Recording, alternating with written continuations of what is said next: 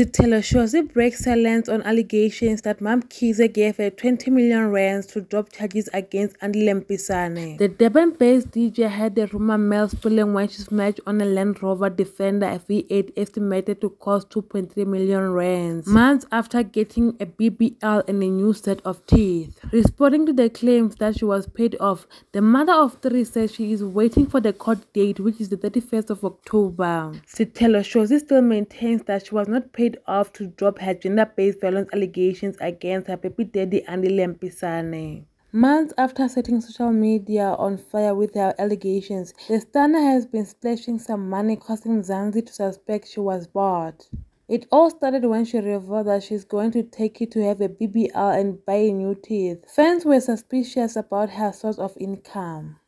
Hi, guys, we'll wait for the court case on the 31st of October. Until next time, bye.